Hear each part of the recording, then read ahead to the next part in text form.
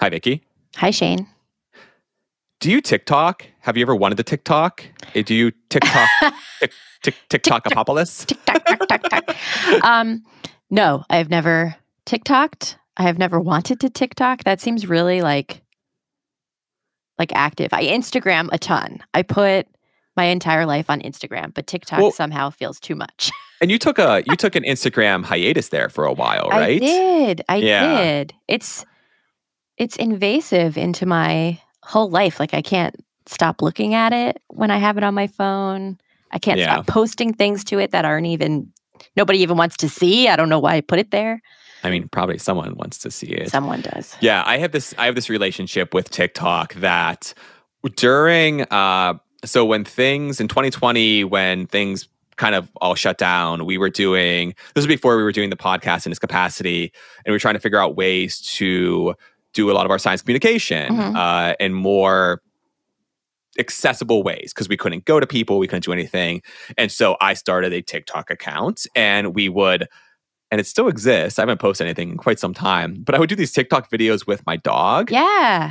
Have you seen these? I've seen them. They're good. Okay. Yeah. It was basically what not to do in science communication. And my dog, Tacoma, who anyone's been listening for this for more than a few weeks has heard about, would play kind of the straight man to my being an idiot about Psychob.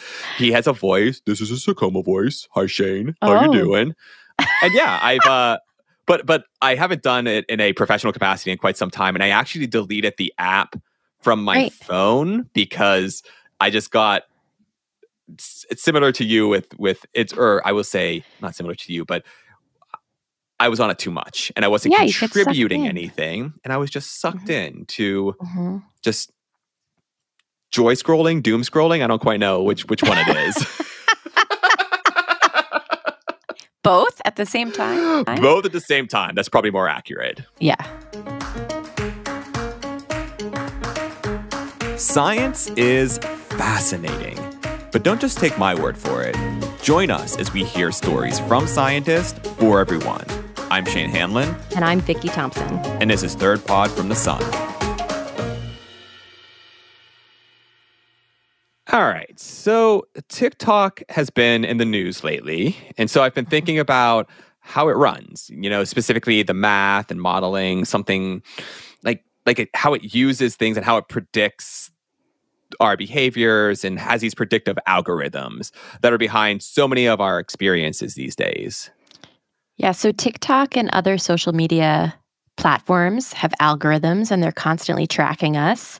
And that's why I see all of those creepy targeted ads and pop-ups constantly asking me about cookies that I probably should look closer at, right? Short answer is yes. I have actually gone through when the cookie things pop up. I do try to go through and say, don't track me, which is funny because most of these websites are websites I will visit once in my life and it's that time. But yes, that's exactly what it is. And I think the algorithms are not just predicting the content that we want to see in our social media feed, but they also predict things like medical needs, travel plans, and then obviously shopping. Yeah, so anything where lots of data becomes available is ripe for these algorithms. And the higher quality data, the more accurate it is. Exactly. Yeah. And that's why, hopefully, as we round about with most things, it'll bring us around to today's episode. Things like our weather and climate predictions will keep on improving in a positive way because of algorithms. And so to tell us more, I'm going to bring in producer Devin Reese. Hi, Devin.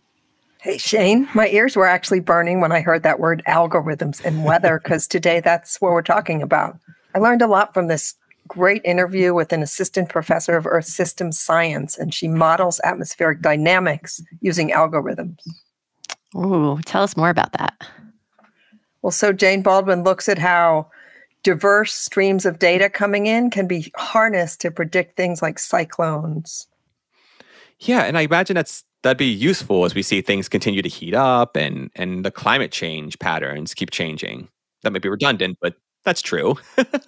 Yeah, I mean, I was really struck with how this researcher is finding new ways to gather data from data streams that are not necessarily her own data and bring those together in a synthetic way. It's really cool. Or wait. It's hot. Oh. I appreciate that. I mean, we all know Vicky has no time for my shenanigans, but Devin doesn't either. So,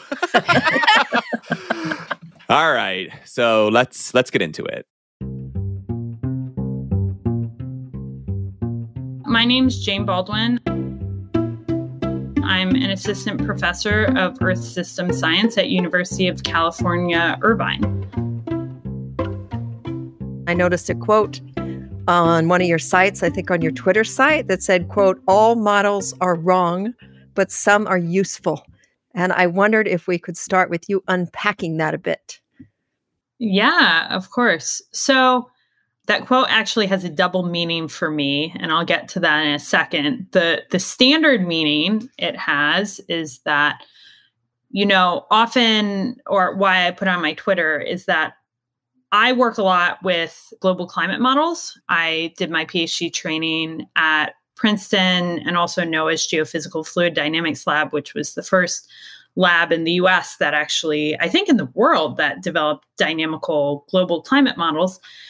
And, often you hear in the scientific community, people criticize these models as saying, well, they have all these biases. How can we believe what they're going to say about the future? But I guess my attitude is that we should, of course, be aware of the biases, but we should also see what useful things we can do with the models despite these biases. So that's kind of how I'm always approaching my research. And you mentioned a double meaning. Like for you, what's the other meaning of, quote, "all models are wrong, but some are useful"? Before I sort of seriously began my career as science, I worked as a fashion model for a bit. And so this is like for a very small number of people who knew me at that time, they'll see that quote and send me a Twitter message and be like, haha, Jane, very funny. So anyway, hopefully I try to make the computational models I work with be useful, but I also hope that even though I used to have a job where, my hair mattered more than my thoughts, I can still do something useful now. I guess we'll find out today, huh? And in podcast format, we can't see your hair anyway. When you were a kid, would you have been able to forecast, that's my pun, would you be able to forecast this career for yourself? I think definitely not. I mean, I never thought about being a scientist as a kid, mostly because I didn't know any scientists. My dad studied physics in college, and so he works in business now, but he talked to me about physics. And I think that kind of was sort of the germ that probably resulted in me thinking the Coriolis is cool down the line and devoting my life to studying things affected by the Coriolis force. But other than that, I think, it's hard to know now what is the result of your gender and what's the result of what you're exposed to. I wanted to be a fashion designer at one point. At another point, I wanted to be a National Geographic photographer. At one point, I wanted to be a doctor until I realized I'm terrible at cooking. And as a result, probably shouldn't be stitching up wounds. You studied Earth and planetary science at Harvard. So at that point, you already had some orientation towards those sciences, right? Yes, though I started out wondering if I wanted to be a physics major or an environmental policy major. So my favorite subject in high school was physics. So I did like science, I guess. And this is maybe partially a gendered thing. I was the only girl in my AP physics class. And so when you're the only girl in something, it's not even consciously, but sort of subconsciously, it's like, oh, like maybe this is just not the right fit for me or something. I think that sort of intimidated, even though I did well in my physics classes in high school, that sort of intimidated me away from immediately starting to focus on it in college. A couple years into my degree, I actually began to regret that decision because I had started this major at Harvard called Environmental Science and Public Policy, and it was a much more kind of integrative, interdisciplinary major. So you felt you were missing out on something by choosing this broader degree with less of a basic research focus? I found myself really missing sort of the depth and rigor of like solving physics problems. And it was sort of too late to switch into being like a physics or an applied math major. But with what I had done, I could switch into earth and planetary science. And I think it was sort of a happy coincidence that at Harvard, that's the department that includes most of the climate dynamicists. And I was lucky to connect with Peter Hybers there, who's a great climate dynamicist, and he advised my senior thesis. And that really introduced me to research and got me excited about this whole enterprise. So I looked at a little bit about your Philippines work. One place that you seem to be pushing the envelope is that the modeling traditionally, and you mentioned it for your Philippines model, is focused on wind. And I see you're trying to push the envelope to incorporate some other aspects like rain. So what are the other aspects of tropical cyclones that ideally would be in those models? Yeah. So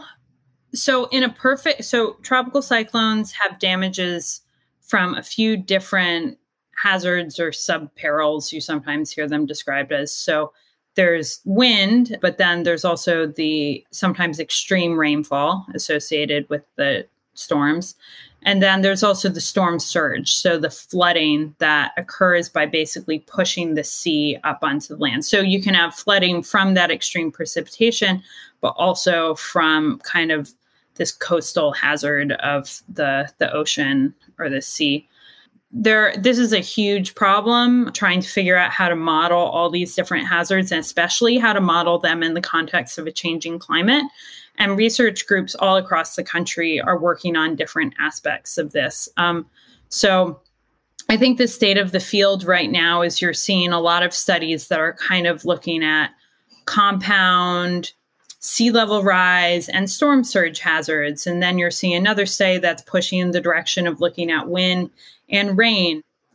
How challenging is it from a mathematical point of view, or how challenging will it be to bring together these different risk models, say the one based on the two-dimensional wind and the one on precipitation, without getting in the weeds? Just what has to happen mathematically to do that? I think it's a pretty big challenge. So part of the challenge is the different spatial scales of these different models. So wind, as an example, we have reasonable approximations to be able to, model wind at relatively broad scales. But if you're getting into really fine spatial details over land, the roughness of the landscape and kind of mountains and textures of different surfaces can impact the wind speed that you're actually experiencing, particularly in the boundary layer. And for a study like I did in the Philippines, those details might matter, but because of how we were calibrating the vulnerability, it wasn't a big deal. But once you start to think about modeling storm surge on top of it, storm surge models, a lot of the best ones are actually kind of very explicitly and dynamically modeling how those parcels of water are being pushed onto the landscape. I think you're unpacking really well that quote from your Twitter that all models are wrong, but they still have utility. Because what I'm hearing is that for you to model cyclones, you have to model all these elements of cyclones, the wind, the precipitation, the storm surge. And then on the other part of that is to model what those do on the ground. You have to model a whole set of vulnerabilities. We're kind of trying to one at a time add in these different hazards, and hopefully at some point we'll come together and we can model them all at the same time. The grand vision is that down the line we can have a risk model that can account for these different hazards. We're not there yet, but it means there's good science still be done, I guess. But I've talked to some people who have sort of said, well, the reality is if you try to model too many things, the problem just becomes too complicated. And it might be more productive to sort of stay in your lane and like focus on the hazard and do as much as you can with the hazard. But I think in the context of the fact that the climate is already changing, that people are trying to figure out how we adapt to it, we need to make some kind of effort to like kind of cut across these disciplines so we can actually be modeling the impacts in a rigorous way and not just the hazard. Because like a community on the ground, they can't do that much with just knowing how wind is going to increase into the future. They need to know more about the vulnerability and exposure as well. How would you categorize sort of the range of vulnerabilities that's on the other side of the models that you are trying to tap into? Well, maybe I'll talk a little bit about some of the challenges we dealt with in modeling vulnerability for the Philippines as an example. So when we were starting that project, what existed was there had been a study that had fit vulnerability at the country scale. So one estimate of vulnerability for an entire country due to tropical cyclones. And when we applied that for the Philippines, we found that it did a good job of capturing damages when storms went through Manila, the capital of the Philippines. But when storms didn't go through Manila, it really didn't work very well for capturing damages. And this is because in the Philippines, Manila is so much more built up than everywhere else in the Philippines that if you calibrate your vulnerability around that region, you end up estimating that the rest of the Philippines is going to be a lot more robust to tropical cyclones. And what could be the real consequences of poorly aligned calibrations that would affect your estimates of cyclone damage? If all you care about is the total number of dollars lost, then maybe it's not a big deal.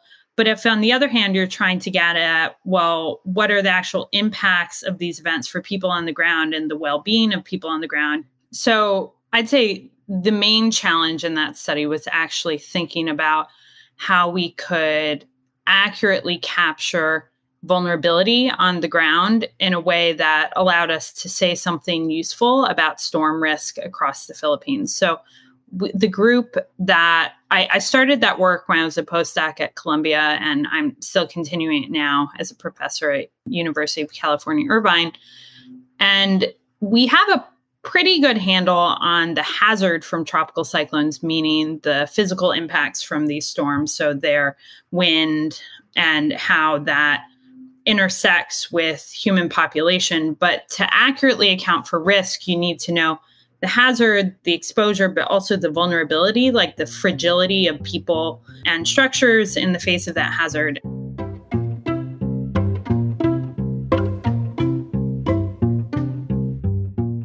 So really, modeling needs to consider what a catastrophic weather event like a cyclone physically brings in terms of wind or storm surge, and what's vulnerable on the ground when it hits. I mean, true. In that sense, these modelers who don't have much time for their hair anymore are predicting interactions between the physical variables and the human variables, right? Yeah. Like a tropical cyclone is going to have a very different impact on an uninhabited island compared to an island developed for tourism or industry or something else.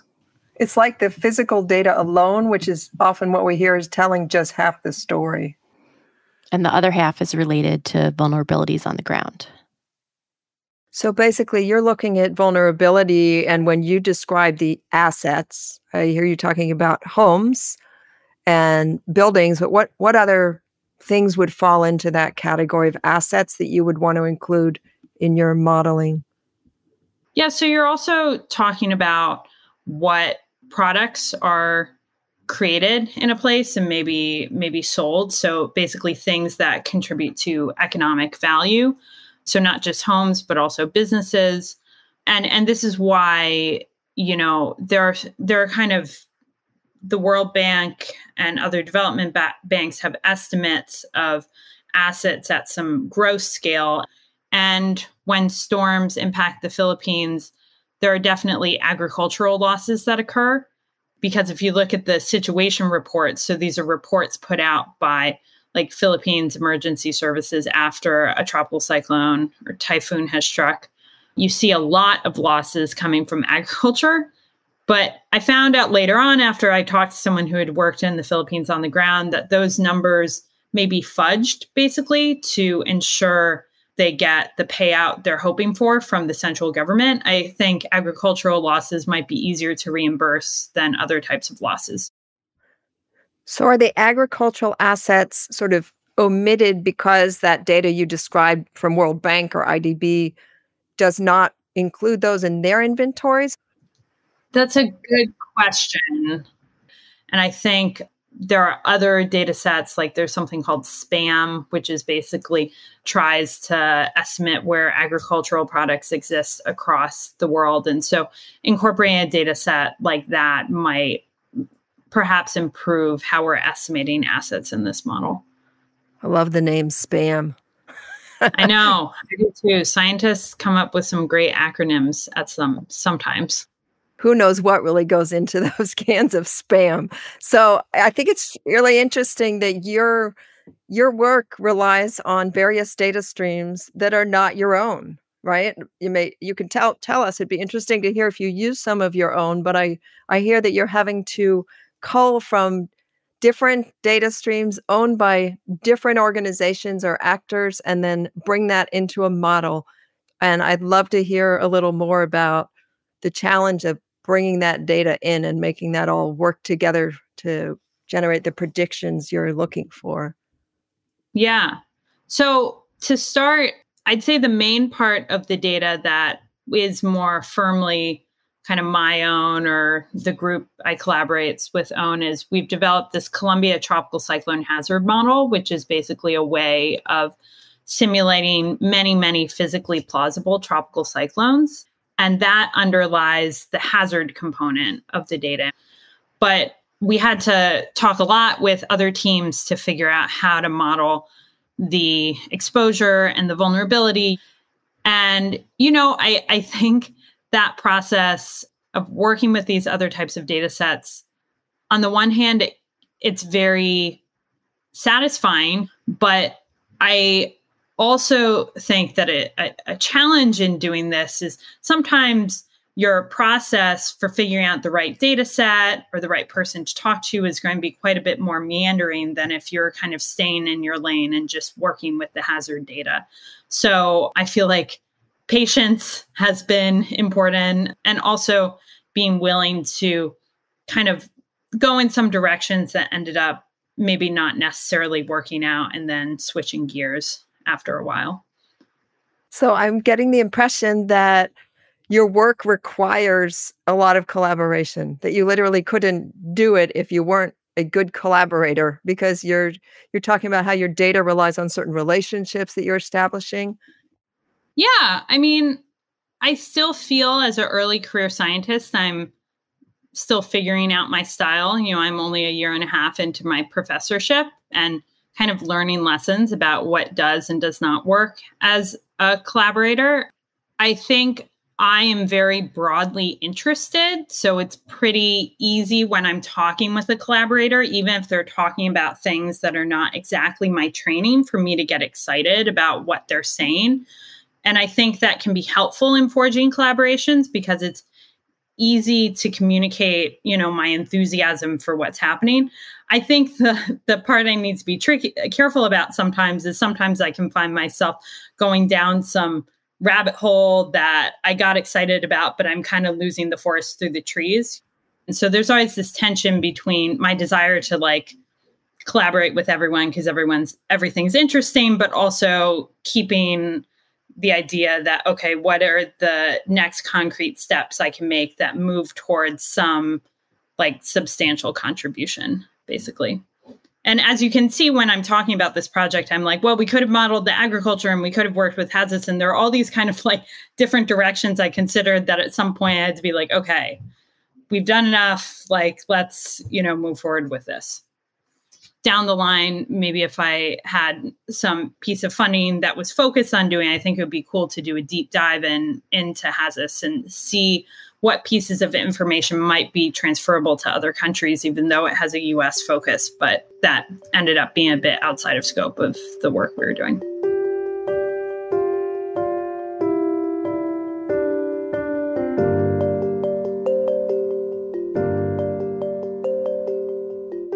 So there are trade-offs then between getting sufficient data for your main research task, but also being opportunistic about, other related lines of research? So you're saying something useful, but not trying to answer every question one could possibly answer. I think at the stage of my career that I'm at right now, that's a lot of what I'm thinking about, because when you're a PhD student, when you're a postdoc, you have mentors who can kind of put the reins on what you're doing and say like, okay, that's great, but stop here. And once you become a principal investigator for the first time, now you're the person who has to do that. You have to tell your grad students, okay, that's cool, but you've done enough. Don't do more analysis in that direction. It's time to write it up. And so that's, I think, the non-stationary component of the climate system. No matter what you're working on, ends up being something you start worrying about at some point. And whether you need to address it or not really depends on the project. But it's also interesting. It means that, there's lots of things to do in this field, which is cool too. So as climate continues to change, what's that going to do to your work? How is that going to affect what you do? Well, this is more of a personal effect it's had and less an effect on the actual research. But, when I started grad school, something I liked about my work was that, I could open up the New York Times and see something related to climate change. And so it felt like the scientific research that I was doing had some relevance to the world around me, and that was motivational. I'd say it's begun to move a little bit from motivational to overwhelming at times. It feels like every time I turn on NPR, there's another conversation about some extreme event that's occurred. And, they're interviewing an expert who is often someone I maybe know. And, it becomes, sometimes to be able to keep doing this work, you need to take a break from it. And sometimes that requires me to kind of get away from the media sources that normally I like to see, just because the reality is, because these events are beginning to occur and have demonstrable impacts from climate change, they're getting a lot more media attention. But isn't the media attention a positive, for bolstering the field of climate change science, looking in the bigger picture? In the grand scheme of things, that's awesome, because it means we'll hopefully actually begin to take substantive action around them. But in terms of my research direction, I think as an assistant professor, I have a bit of a balancing act to do between doing things that contribute to fundamental scientific progress and doing things that contribute to the needs of the moment. And those aren't always totally at odds, but sometimes they can be a little bit at odds. For example, there was, over the holidays, a bunch of atmospheric river events that occurred in California and resulted in an unusually large amount of precipitation. And it was hard for me not to think, oh, maybe I should drop everything I'm doing right now and try to do an attribution study of how these atmospheric river events, these particular ones, have been affected by climate change, because that would be so relevant. I was getting some media interview requests about it, and I was sort of unsatisfied by some of the answers I could give. But at the same time, I have, a funded NASA proposal to better understand biases in climate models and how they're driven by mountains. And that's kind of more like a slower running, but important for just improving our climate science understanding in general. And so we're at this interesting place now in climate science where this data associated with our climate projections is beginning to be used in like real on the ground applications. And I definitely, because I'm a human who cares about the world being a better place, I definitely want to service these applications, but I'm also just one person. So anyway, that's just all a way of saying that I think there's going to be this push and pull between the relatively slow pace of science and what feels like this quickly increasing, danger, frankly, that we're experiencing from the changing climate system. And I think not just me, but my grad students and the other professors I work with are all kind of grappling with this right now.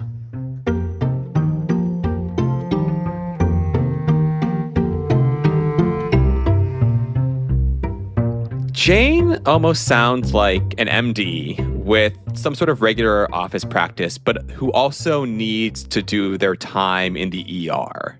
Oh, that's so right. The modeling work provides the underpinnings to be able to make better predictions about extreme weather. But meanwhile, the urgencies of climate change effects are calling to her every day. Yeah, and I imagine as the climate intensifies, there will be more patients in the ER, continuing along this metaphor. The ER is the Earth. So I get that it's a push and pull. I think in science, aren't there are always like tough decisions to be made, right? About how to allocate time between the basic research that might be on a longer time frame. It takes longer to get it done, and applied research to try to get quick answers when there's some triage situation. I was wondering, at what point did she start grappling with having to make decisions about balancing basic resource on climate and some of these other emerging needs?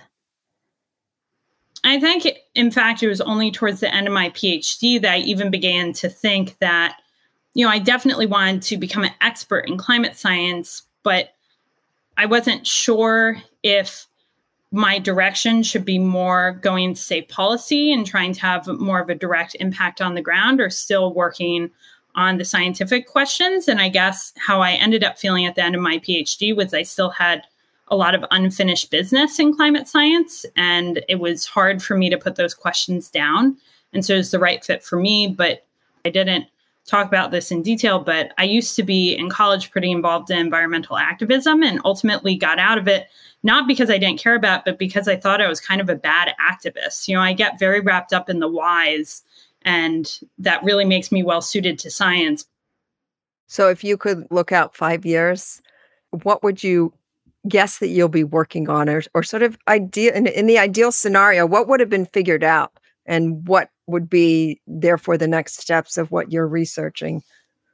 This is something I've been thinking about a lot right now. You start being asked when you're kind of like a couple years into a professorship, start thinking about applying for these grants where they want you to kind of chart out these longer career trajectory type things.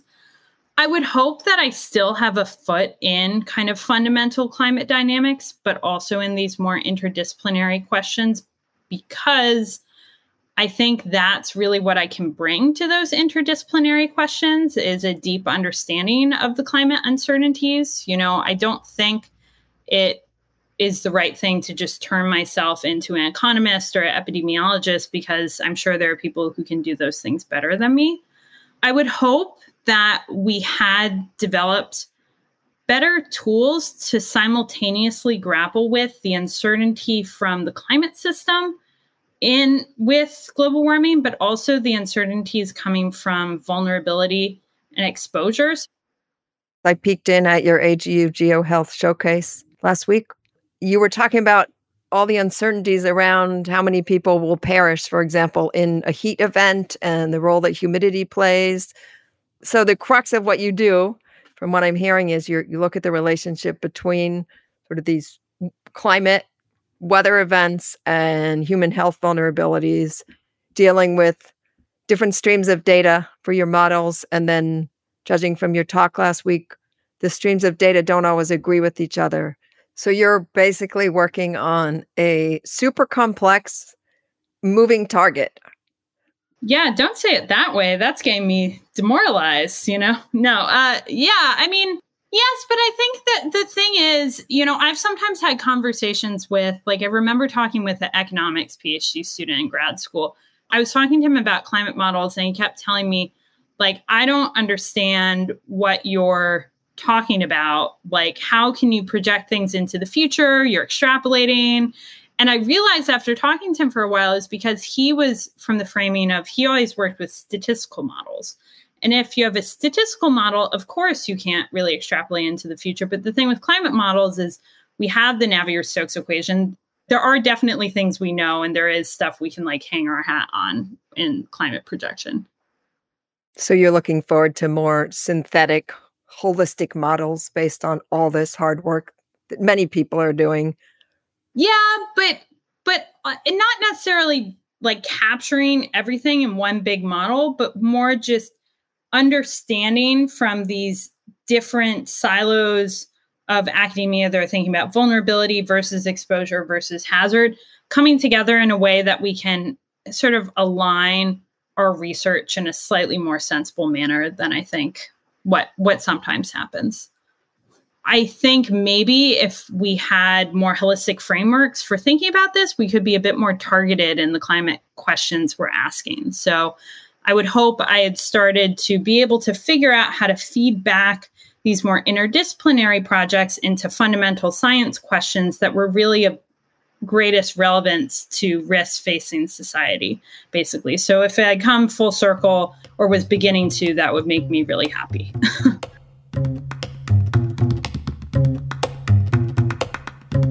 Jane definitely prompted us, or at least me, to think about how climate data interfaces with information about human vulnerabilities, right? To improve predictive models, these predictive models of extreme events.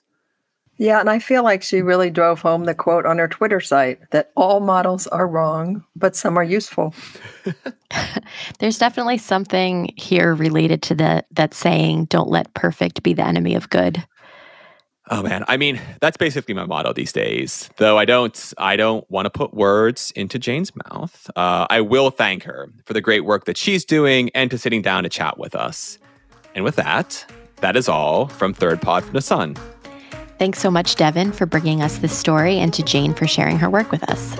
This episode was produced by Devin with audio engineering from Collin Warren and artwork by Jace Steiner. And be sure to head over to the Carry the Two podcast next week for more from Jane on the math and stats front.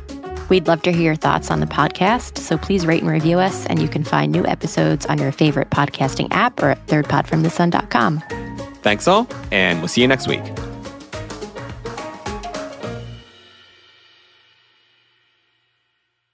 Okay, that's fine. Can I ask you a question?